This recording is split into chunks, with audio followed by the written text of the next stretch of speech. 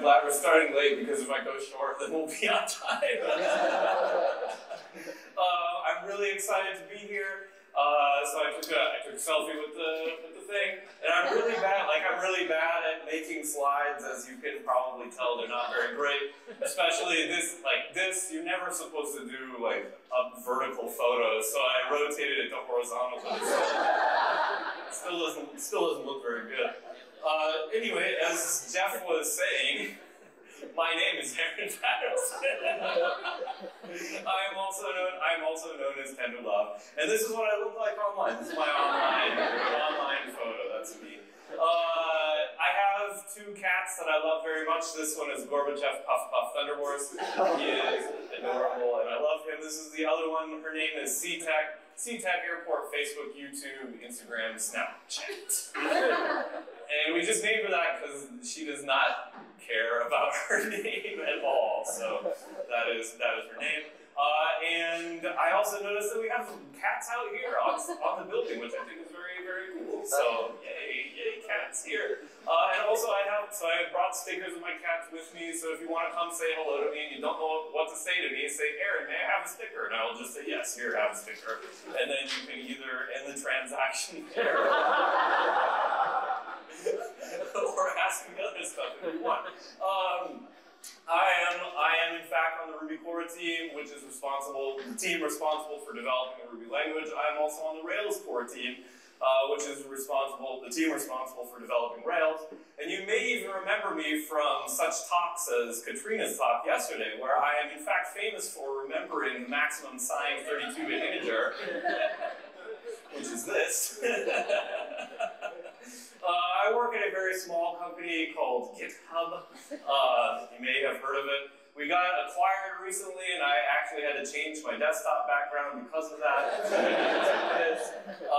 It is the only legit company I've ever worked for.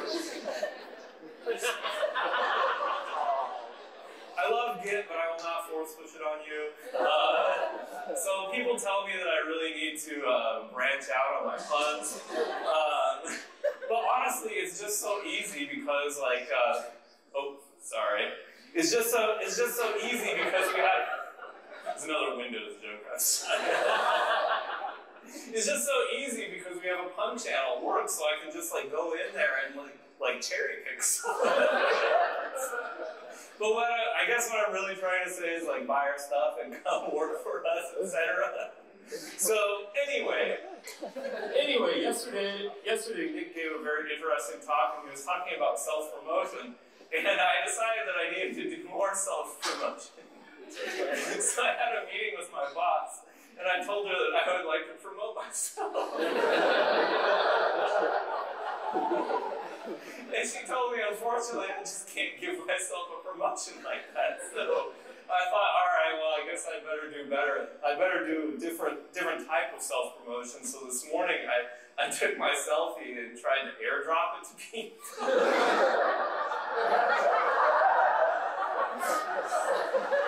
Zach declined.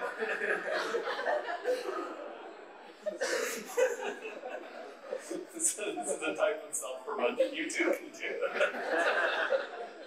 Anyway, I love going to networking events, especially wireless networking events. But unfortunately,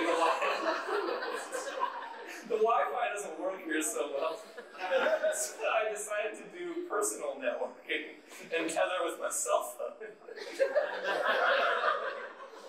Sorry. I don't write any of these jokes for you. They're all for me. Anyway, I love local. I love supporting local businesses and local stuff. So every time I go to a new place, I try to have local things there. So yesterday I decided to have local beer. But it tasted the Rocky. It was delicious. So thank you. All right, so I'm from Seattle, which is elevation is 187 feet, so it's pretty close to sea level. We're here in Denver. Denver's elevation Denver is famous for being a mile-high city, and we're around 5,000 feet up here. And it's actually really good for us speakers that are coming from out of town because it means that we were under a lot less pressure.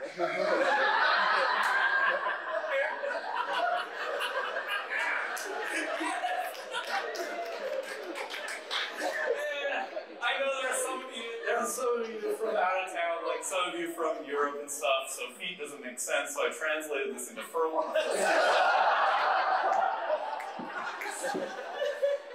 There you go.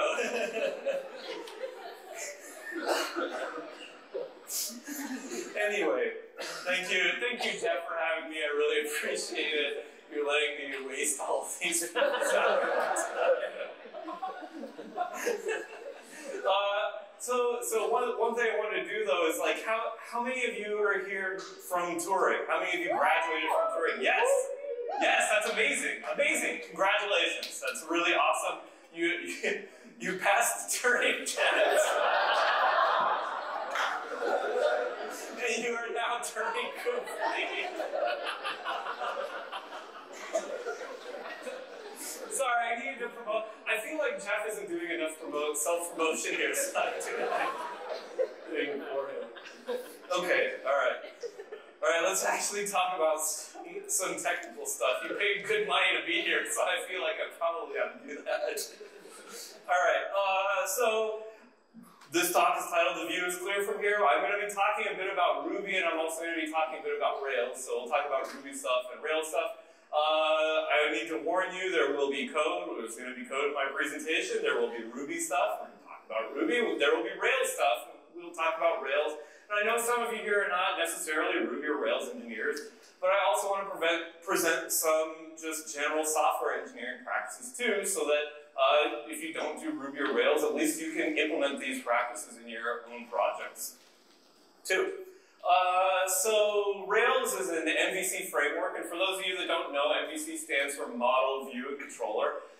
And the way that these components actually work together inside of a Rails system is, first a request comes in, the controller handles the request, the controller asks the model for data, the model returns data back to the controller passes that data to the view renders some HTML, passes that back to the controller, and then finally sends it up to whoever made the request. Now, many years ago, I worked for a company that was building a system to do pop-up blocking, and the system that we developed there was basically a pop-up blocker, but we actually called it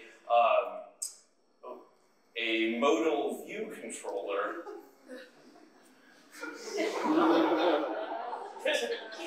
Thank you, Jeremy. It controls modal views. This is different from normal MVC. I'm glad I got one person. Okay, good. Alright, so in Rails, the different parts of the system are here we have the controller that's called action controller, the model area that's called active record, the view area that is action view. Today we're going to focus on I typically work on active record, and if you see many of my presentations, I talk a lot about active record. But today I want to focus on the view layer, which is this action view area here. That's the place we're going to talk about today. So, let's click. As I said, we're going to talk about action view. Action view has a few different responsibilities. Basically, what it does is it finds templates, compiles the templates, and then executes the views. And we're going to learn about all these different processes. And the first part, we're going to talk about finding templates in detail. But essentially, Action View will look for templates on your file system and then compile them. In other words, it will traversal your file system. Yes! Your pain energizes me. So let's talk about these view templates. In Rails, we use a thing called ERB, and by default, Rails uses ERB. We're going to talk about ERB today. But in general, all the things I'm going to say here apply to all templating languages, not just ERB. So ERB was originally developed by M. Secchi. He also developed the DRB module, which you may have used. This is an example of an ERB template. So basically we just have some HTML tags here and then a couple of these special tags which all they do is they call a function and then return the value and print that out. So this is what a template looks like. Now, the way that if you've done any Rails development, I'm sure you've seen this. The way that we actually compile these templates is we use ERB like this. We just say, hey, read in the file, call erb.new, that actually compiles the template. And if we say puts template.source, we can see the source code of the template, and then we can actually evaluate the template. Now, all compilation does is it takes that template that looks kind of like HTML and it converts it into a Ruby program. That's all it does. So if we look at the source, if we actually print out that source, it'll look something like this. So this is the compiled source, and it's not the prettiest Ruby code that you've ever seen, but it really is just Ruby code. And if we execute this, we're going to get an error. But the reason we'll get an error, and it's pretty clear from this code, is we haven't defined a render form function or a link to function. So when the code executes, it's going to blow up there on those lines. So in this example, what I did is I just defined the render form function and the link to function. These are just functions. And then we can actually execute the template, and it'll output the template, the results of the template. So we can see from the output, this is just a return value of it. So you can compile a template and execute it all outside of Rails. Now, I want to talk about a little strange and not fun challenge when building a templating system, especially inside of Rails. And we saw that ERB has a couple translations. There's two. There's the one up at the very top that it just executes something and then outputs the data, the return value of that execution. So whatever Ruby expression you put in there, it runs it, then outputs the return value. Then we have another one here, that second one, all it does is execute some Ruby code. It doesn't output the return value at all. It just executes it. So what I want to show here is a challenge for capturing blocks. You may have seen something like the right-hand side over in a Rails application where you can capture what's inside that block and then output it later. So if we execute this code on the left-hand side to run this template, what is the output going to be? I don't want you to answer it, just think about it. Well, think about what your answer might be. Which one of these will it be? Well, it's actually going to be a syntax error. I'm going to show you why. So this is what the compiled output looks like. We can see here we have that capture do, and then it tries to do a 2s on that, and then later on we have this end that doesn't actually go along with the do. And the reason is because if we look at these ERB tags, ERB isn't smart enough to know that that's actually a block. It just does a straight translation. So it's translating it straight over into the, hey, call this function, and then just print out the results. And then the end is being translated into, hey, just call this function. So ERB has no idea about Ruby code itself. So that's why we'll get a syntax error here. But how does this actually work in Rails? How does this actually work in Rails? What Rails has to do is Rails has to detect that inside of that ERB tag that you're actually calling a block. And I'm going to show you how it does this. Don't read this, you don't need to understand it. I'm just showing you that what it does is basically parse the Ruby code in there, looking to see, hey, are they calling a block? So it's possible to trick it, and possible for it to get it wrong. Don't read this, don't understand it, it just does it. That's what it does. So, we've gone down a rabbit hole a little bit. I want to step back, a little bit. We're getting a little too into the weeds there. I want to step back and talk about different ERB flavors. There's a few different flavors of ERB. There's the ERB that's the original one that ships with Ruby.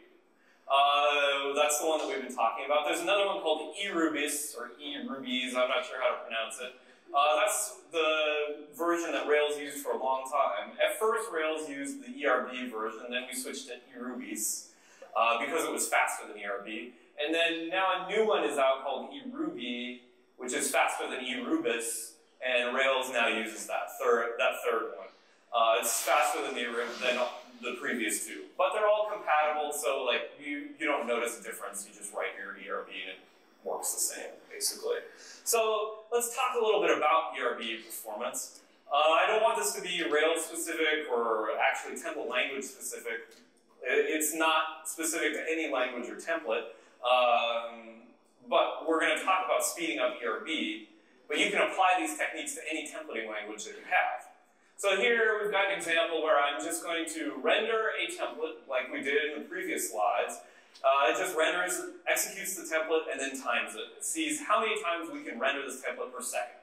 If we execute it, we can see we can render this template about 27,000 times per second.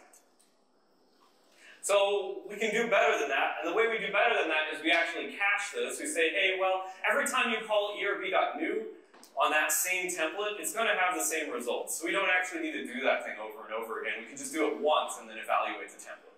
So in this case, we compile it once and then evaluate the template each time we execute. If we compare that, we'll see in this case, the original case is still rendering about 27,000 times per second. Here we were able to get a 2x performance boost and render it about 63,000 times per second. So if we skip that compilation step, we can get a good performance boost out of this. Now we can go even further. Every time we actually evaluate that template, we're calling the eval function, and calling eval isn't actually a very cheap operation to do. So what we can do is we can actually cache that eval statement, and the way that we're going to do that is, we'll zoom in on this later, don't worry, you don't need to read it too closely. Basically what we do is we take that Ruby code and we define that Ruby code from the ERB template and define a method that contains that Ruby code, and then execute it. And if we do that, we're essentially caching the eval. We define a method rather than evaling each time, and if we compare all those together, we're still doing about 27K for the original per second, 65K for the cached compilation, but for the method call version, we're doing about 1.4 million times per second, which is 52 times faster than our original one.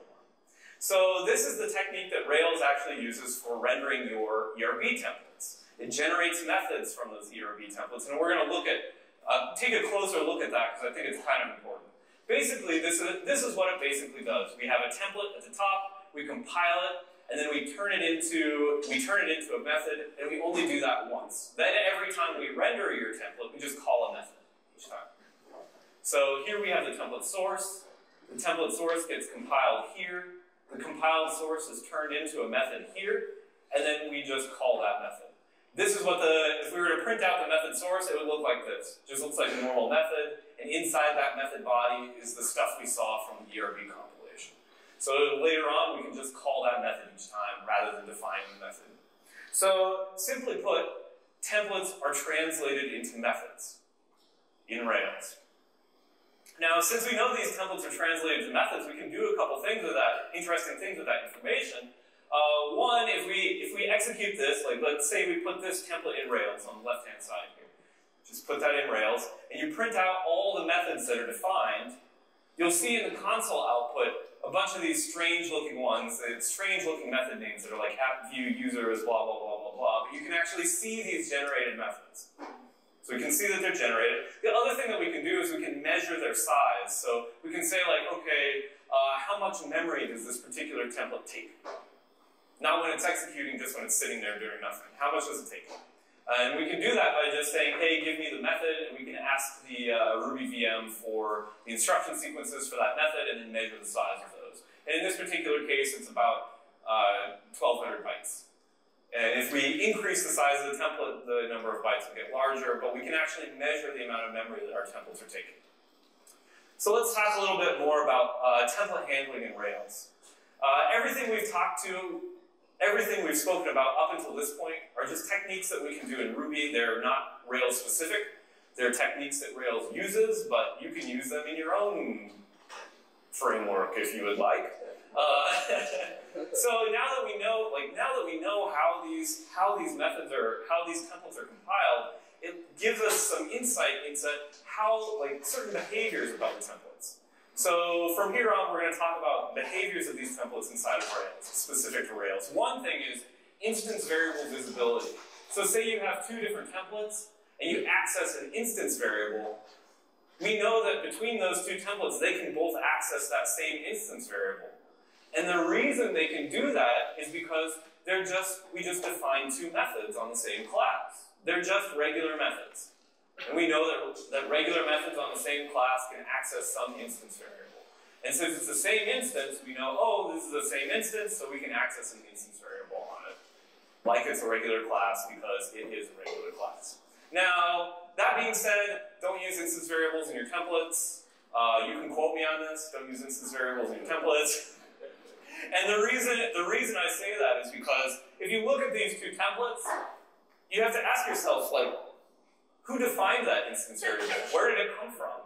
Do I need to execute a different template before this template in order to get the instance variable that I need? So don't do this. Use local variables. In fact, at work, so we're going to talk about local variables now, but at work in our application, we don't allow the use of instance variables in templates, specifically because of the reasons I told you before. They're essentially globals in that you don't know where they're defined, you don't know where they're mutated, you don't know what order things are being executed in. So it's best to avoid them, and that's one thing that we do at work is we don't allow that, and we use linting to prevent people from using local variables in their templates. So instance variables in their templates. So let's talk about local variables. Rendering locals looks something like this. In this case, we're rendering a template called content, and we're passing in some locals with a name, and that's Gorby, my cat. But we have kind of a problem here. Like let's look at that content template. So this is what the content template looks like. It says hello name, right? Now we have a problem here in that let's take this template, and given the techniques that we used earlier, we know that it's compiled to a method, but let's look at the method that it's turned into. So this is the method that it's turned into. But there's an issue here. This name here, that name is actually a method call. We don't see any local variable named name. So if we executed this, we're going to get an error. Ruby is going to try to call the method name, and that doesn't exist. What we wanted was a local variable. So we need a scheme for defining local variables inside of these generated methods.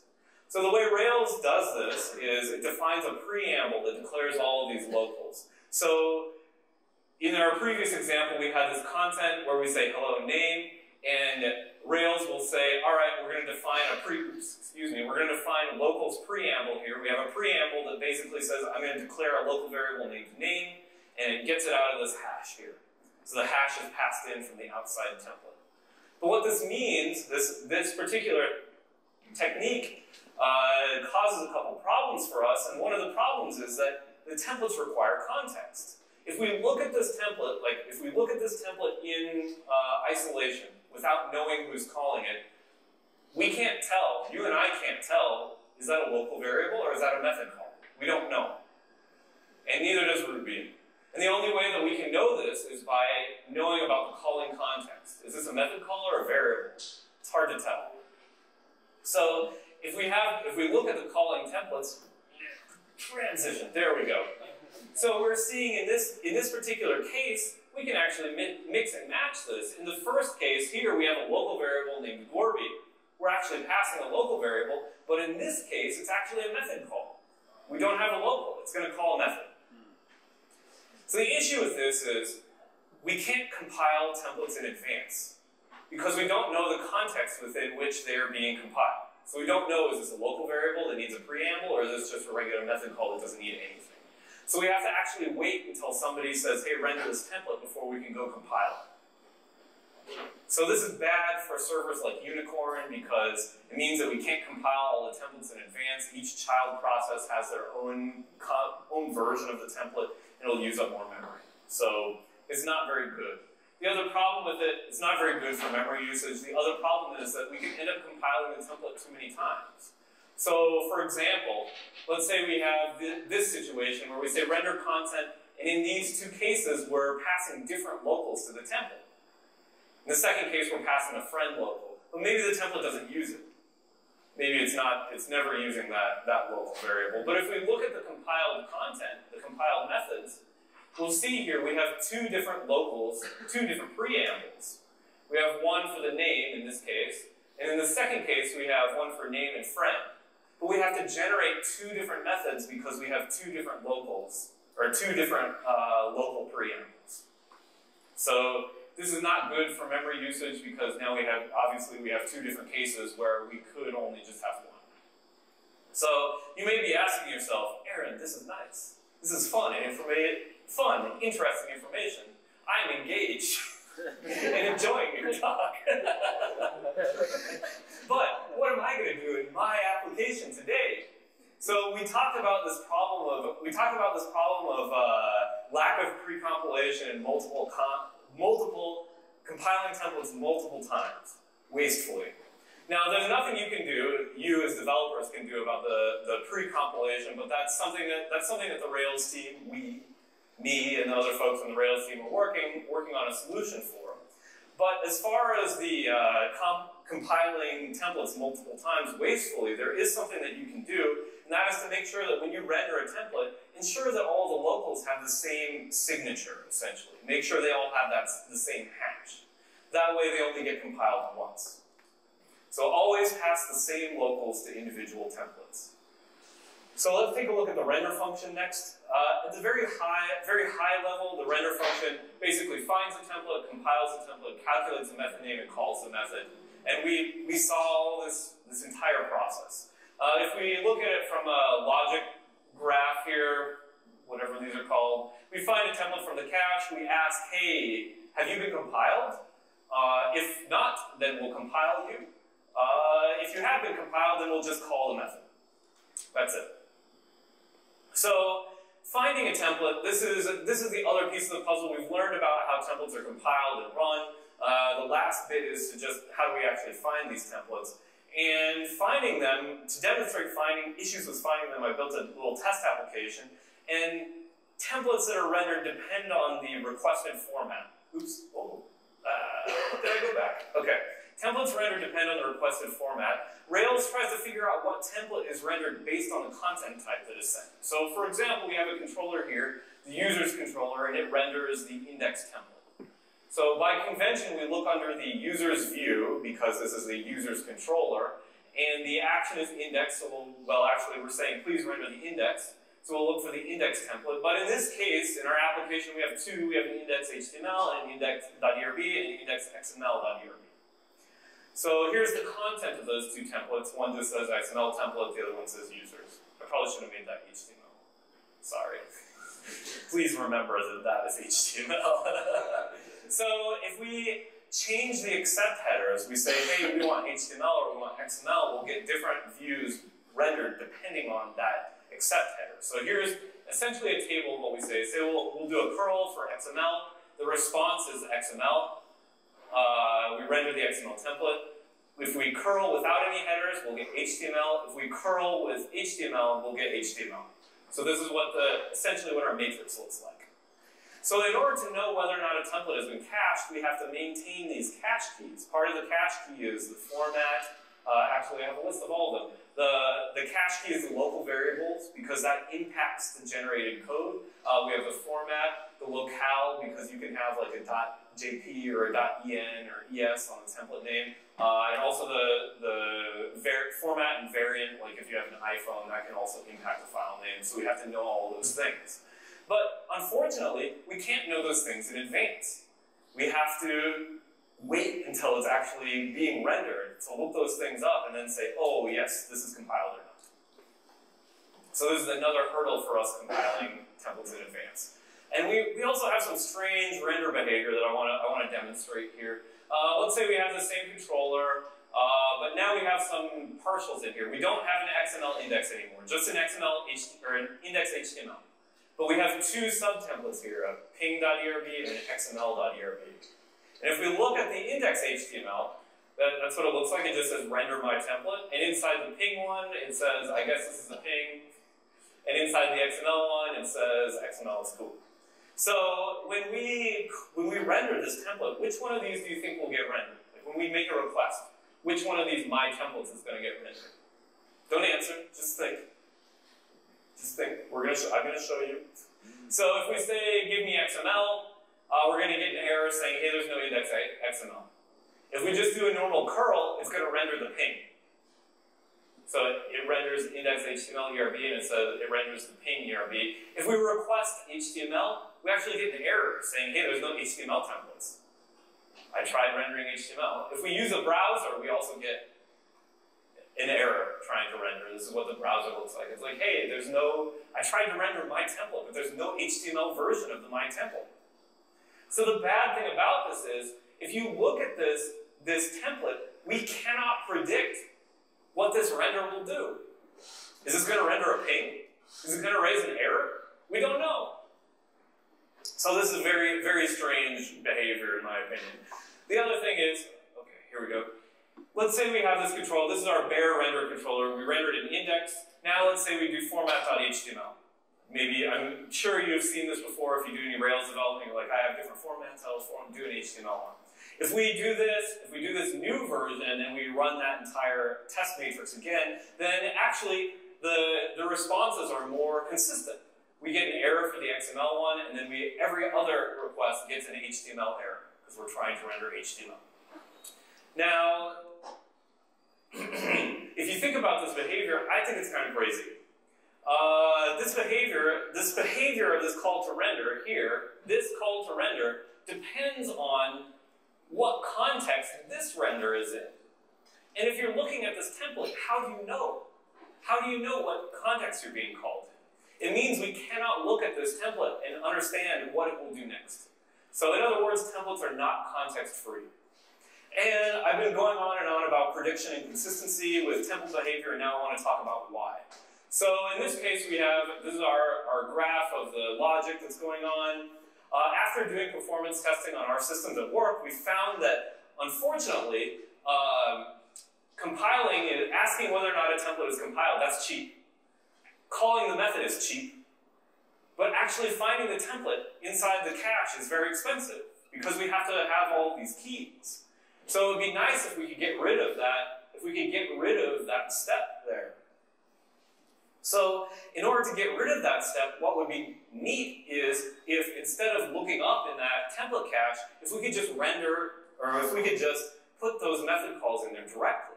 So for example, in this case, we know based on all the previous knowledge in this presentation, that this render call is eventually going to boil down to just a method call. It's going to boil down to a unique method call. And if we knew what that unique method call was in advance, we could just put it right there. If we knew what that method call was, we could translate it into something like this, where we just call some randomly generated method, but we know what it is, and we don't have to look in the cache anymore. If we knew that, we could say, oh, you know what, I don't even need this step anymore, because we already know. And in fact, we wouldn't need any of these steps, because we already know. That was a very slow transition. Oh my God. This is the first time I've given this talk. You can't tell. Oh my God. Let's wait for this transition to crumble. I'm a trained professional right here. So anyway, it means that we wouldn't need any of those steps anymore. Unfortunately, it would slow down production boot time because we would compile things in advance, but that could be eliminated by Bootstrap. We could cache that. It would lower our memory because we could compile everything in the parent process, and we would actually have a faster runtime because we no longer need to check this cache anymore. So I want to take kind of a detour. I know we started late, but I'm going to do it anyway. Ha ha ha! Sorry, Jeff. Just like, all right. So I was researching. Oh, we started on a detour. Yes, I'm taking a detour from a detour. So I want to, this prediction technique that I'm talking about, we actually use it at work. So it's one of the things we use on our application at work, and it's one of the things that I'm working to upstream.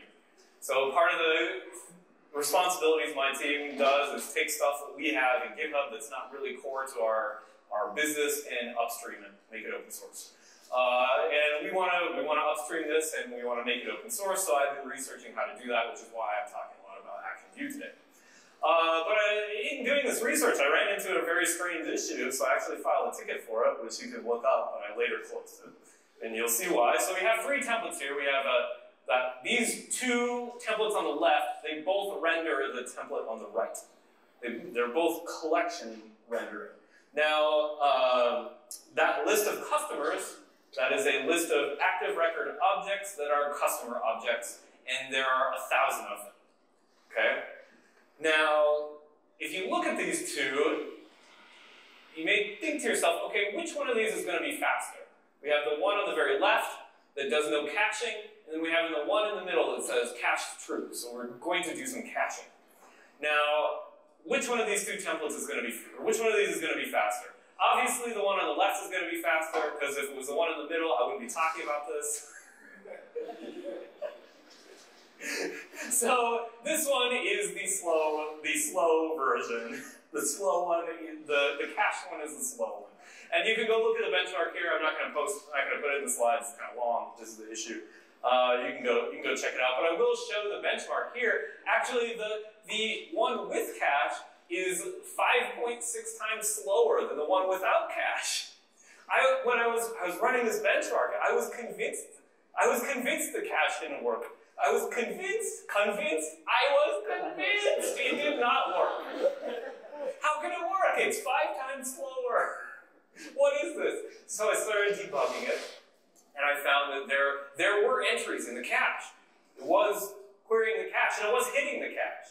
So I said, okay, well, I guess I have to profile this now. So I profiled the cache, and it turns out, like, you don't need to read these. I'm just showing you that I actually did some work. So I profiled it, and I found that what this actually is, that top frame there, what it's doing is it's actually calculating a cache key. It's calculating the key for the cache. It turns out that cache key calculation was more expensive than just rendering the template. So then I had to figure out, okay, where is the payoff? I know we're getting cache hits, but it's got to, like, there has to be some sort of payoff. So I figured that out. The old template is on the left, the new template is on the right, and I had to do this much work in order for the caching to pay off. So this is our template that runs 1,000 times or whatever.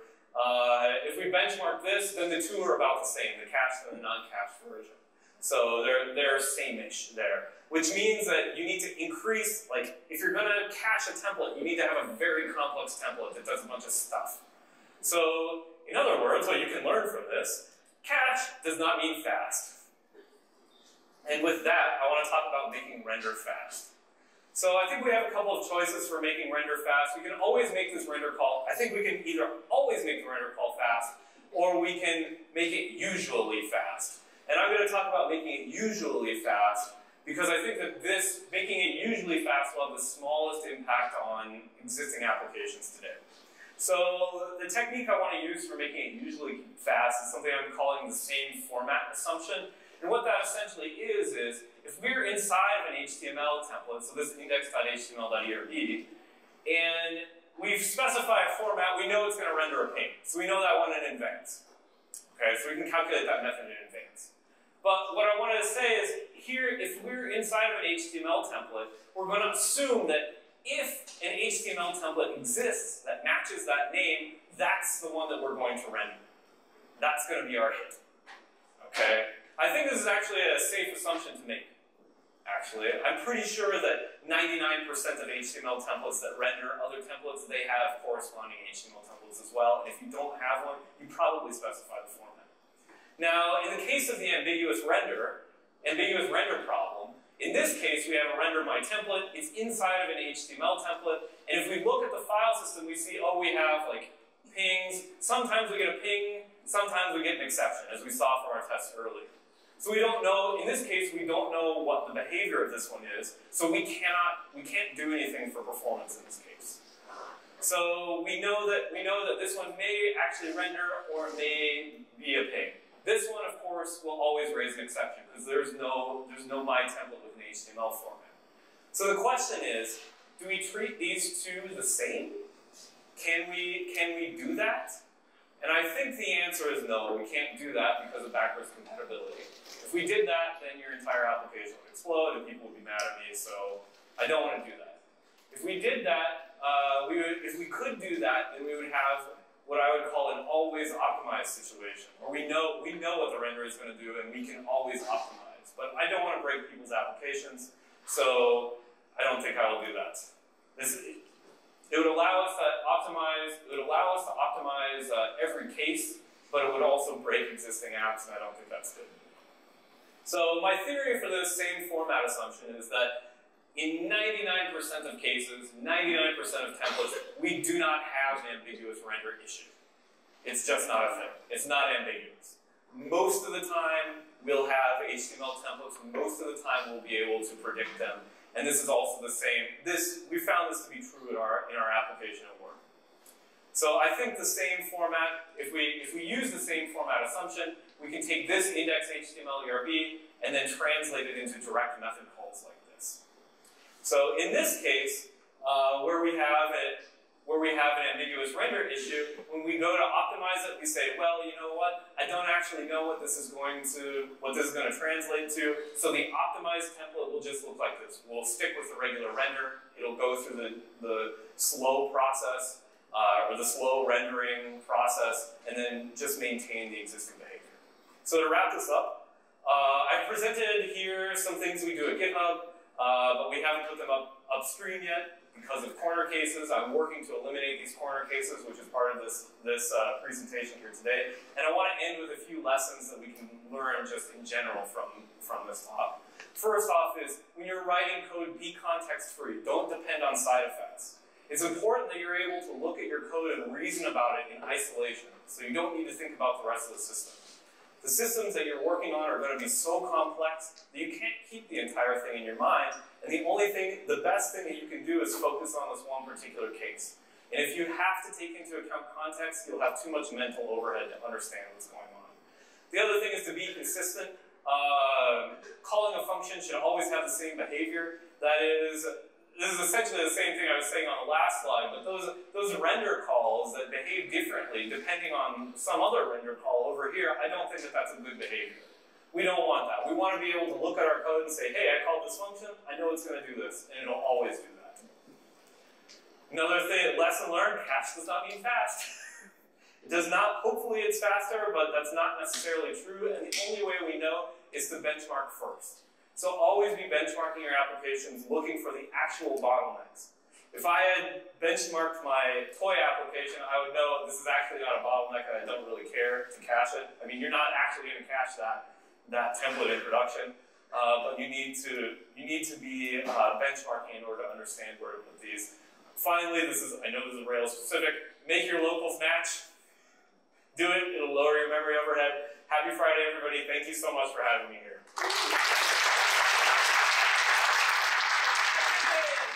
First question was about what you're saying with instance variables in templates, yes, linting to ensure that they're not used. In the examples you were looking at partial templates, yep. Is that true also of the top level templates? The top level templates. So that's a very good question because it's tough to pass. Like, you define all these instance variables in your controller, and then typically the top level template will access those instance variables. At work, we don't allow that, but I do understand the pain.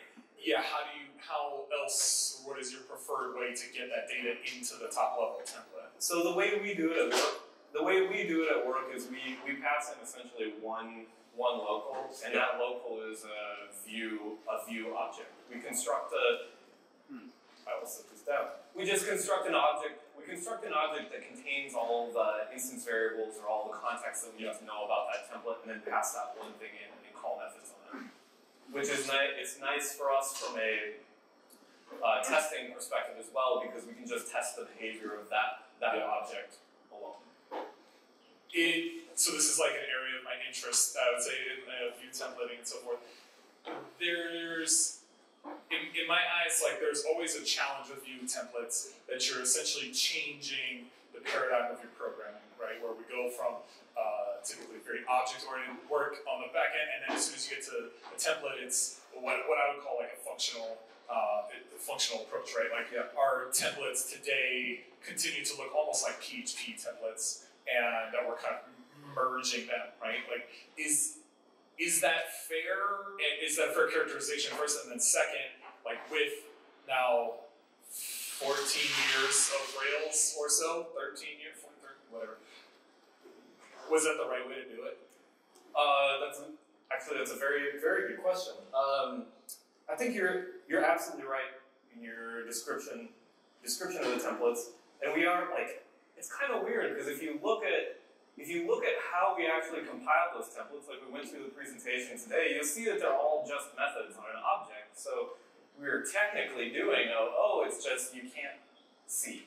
Like you can't see it. In my opinion, I don't think we're doing it right.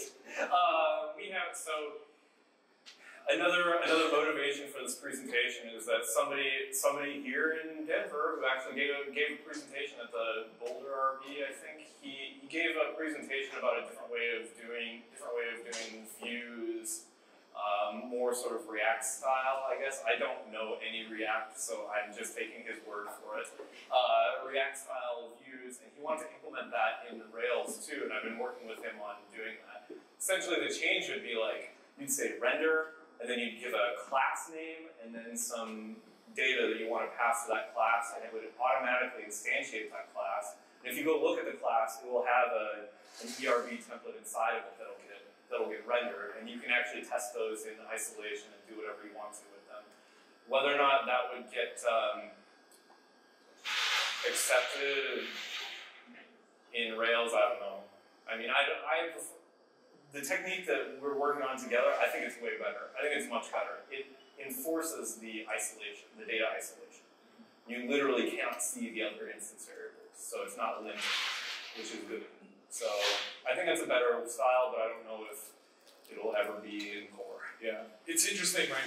With the problem that's being approached here is like create very complex long strings. Yep. So do you want to write a complex long thing and then turn it into some complex code and output a complex string, or write complex code like you could do all kinds of insane string interpolations and say like, oh, we have object-oriented view rendering now, but drive yourself insane with string interpolation and multi-res, right? So it's kind of, I think sometimes people can look at problems like this and be like, this sucks, we should do it different. But again, coming back to like one of the points that kept coming up yesterday is like, you can trade off, but this is going to be an ugly problem no matter what you do. Yes, it's absolutely an ugly problem no matter how you tackle it. It's not going to be fun.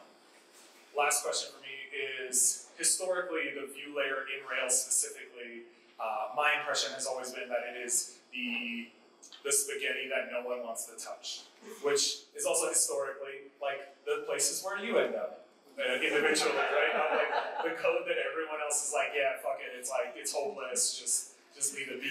Is this now going to be your passion area? Like you will I feel so seen. This is like is this going to be the next like 5 years of your life? Is profiling action view and so yeah, your characterization is like 100% on. It kills me. Yes, it is terrible spaghetti code that nobody wants to touch, and I like looking at the Git history on it. I'm like, this is old. Yeah. There's been almost no change, right? Like a view template today, you could take back to Rails 1.0 and it would basically Yeah, there's been hardly any change in it, and I think that's actually for the worse. I think that, in my opinion, the code is so complicated that nobody understands it and wants to touch it. So yeah, I think that is my next area of focus right now. But I don't think it's going to be as long and arduous a journey as working on active record. I think once we get it to the point where we can take the stuff the optimizations that we're doing in GitHub and upstream those into Rails, I think we'll actually be in a really good position. So. Hey Aaron, I'm DJ. Thanks for the talk. Thank you. I don't know how to ask this without sounding kind of like obtuse and kind of like a jerk, but it's actually my life with DJ right Do it. I can take it. So it's 2019. Why are we still talking about Rails views? I feel like everybody writes JavaScript for the front end now. I mean, we don't.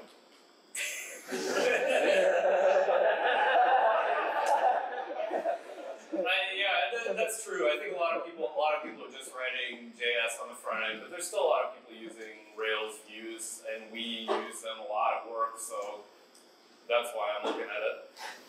Do Do you have any advice for someone who wants to be involved in the Ruby or Rails projects as a new committer to open source? Where could they get started, Aaron? If you know, by chance. Don't. You don't know.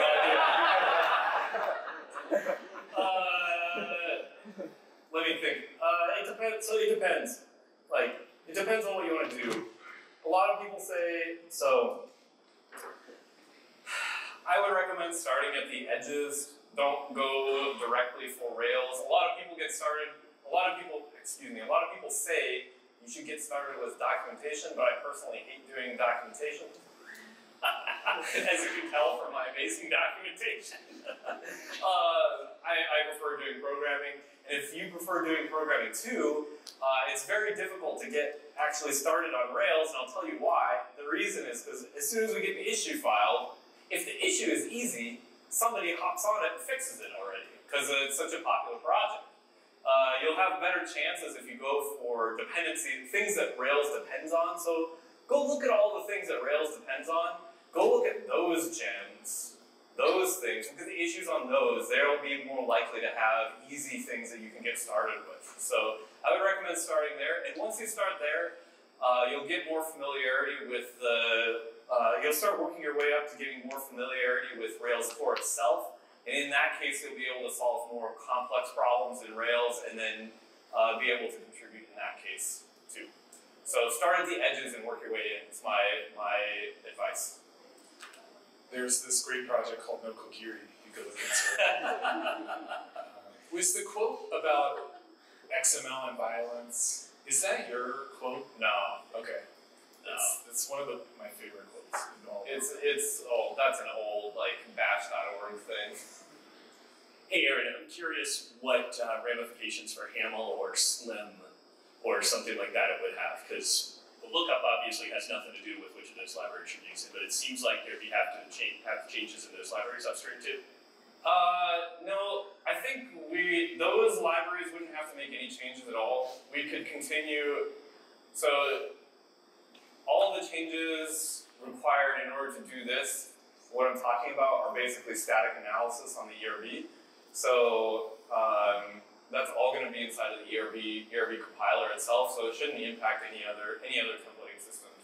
It'll probably just mean that ERB is way faster than the other. ERB inside of Rails will be way faster than other template engines inside of Rails. But that said, those other template engines could absolutely apply the same technique. So